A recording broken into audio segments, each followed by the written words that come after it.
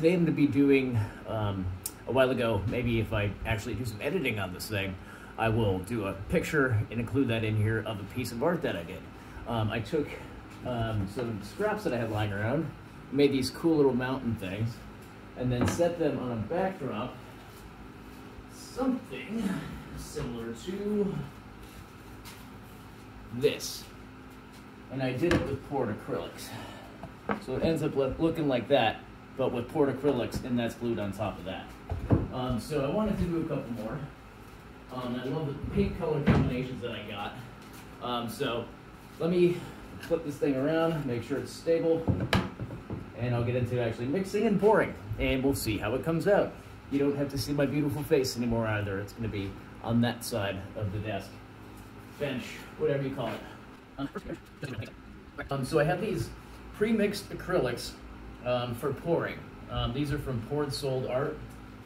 She's on Etsy at Poured Sold Art. I met her before. She's pretty awesome. She's also an amazing artist. But these are her ready-to-pour fluid acrylic pour paint. So you don't need to add any of the other oils and lubricants and stuff like that to this pour that you would need to do otherwise. So I am going to try. We've got Starry Night Blue. We've got Silver Seafoam Green. We've got Wicked White. And I have just a little bit left of those from my last pour, so I'm gonna use some of that. And as a slight accent between each layer, I'm gonna do this. I'm gonna do some No Fool's Gold Metallic. If you live, it's been sitting around in my 90-degree garage here for weeks. So you just wanna give it a good shake and make sure that all those oils and everything and lubricants are all mixed in, so we'll do that with these as well. And that's really about it for what we need to do. Not sure if I'm gonna include it on this one. This was a free sample I got from her. It's a green, it's a metallic green, so it's got some sparkle in it, which is kind of cool. But I'm probably not gonna use that this time around. I think I'm gonna go from deep to light. So from the Starry Night Blue with a little gold, then the Seafoam Green, and then the white. So I'm gonna take this and guesstimate how much I need. I have a 60-ounce bottle here, so I can be a little good with it. So I'll make sure I have enough. Here, I'll just do this right on top of here. What do you got doing? I'm gonna do a little gold. I'm gonna go Seafoam Green. And gold.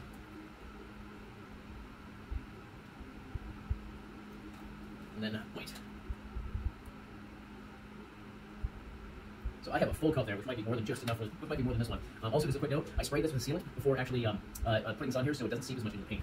But a cool thing that you can see that happens when you start mixing these things, so they start forming little bubbles in there, and little islands of color and stuff. So it's really cool. So, let me try our first pour, see how it goes. I'll pour in the center, top center, it's got a little downward slope to it. There it is, I have to balance that out.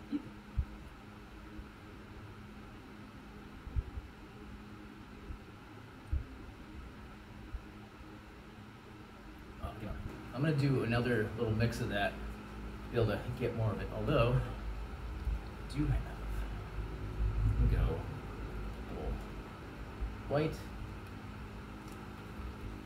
a lot of white, gold, seafoam to get some of that really deep blue. I don't want to really rid of it, but I want to mix it up a little bit.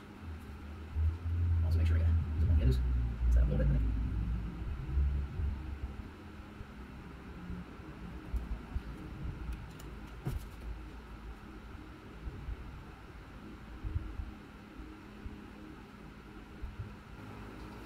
Go. Now, I had them somewhere. Where did I put them? There we go.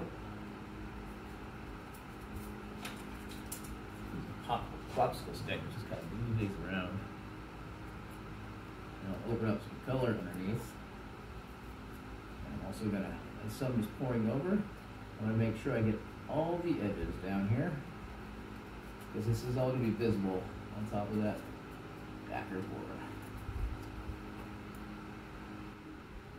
Scoop some paint out of there. That came out really freaking awesome. And it's got a whole different kind of profile when it dries, which is really cool.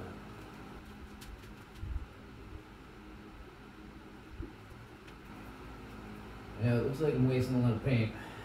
Kind of a sad thing. But I'm new to this. I haven't looked into the best way to reclaim this stuff. But it all gets mixed, so you kind of just gotta go with it, I think. The back of my head is very interesting.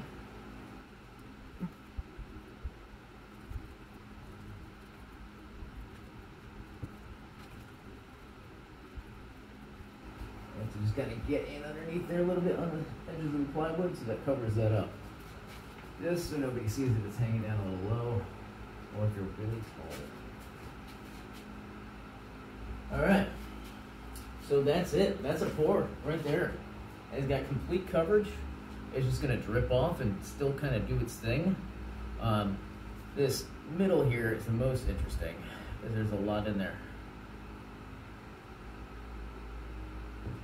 So I think I'm just going to let that sit. Maybe if I can...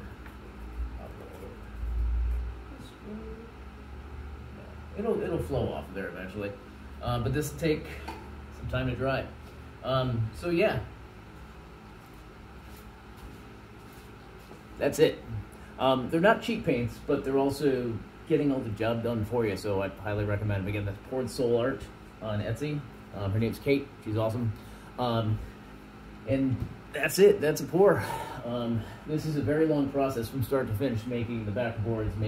These are actually easy. Gluing them up, doing the backboards, getting all that put together, then getting the paint, and then waiting a couple days for this thing to be perfectly dry, coating it. It's a long process, but it's a lot of fun and something kind of different. So I kind of love it. So I'm going to do another one of these for the next one, and I'll compare the two recordings and see which one you guys are going to see. Anyways, thank you. I'm Jeff Roski again. Varro Industries. See? I have that Twitter thing at gvarro, Instagram at gvarro, on Facebook as Varro Industries. So yeah, stay around. Oh, this is also on a YouTube channel. So there's a like button over here maybe, and a subscribe button somewhere else. I don't know. New to YouTube, so it's somewhere. If you want to do both, that would be awesome. Thanks, guys. Later.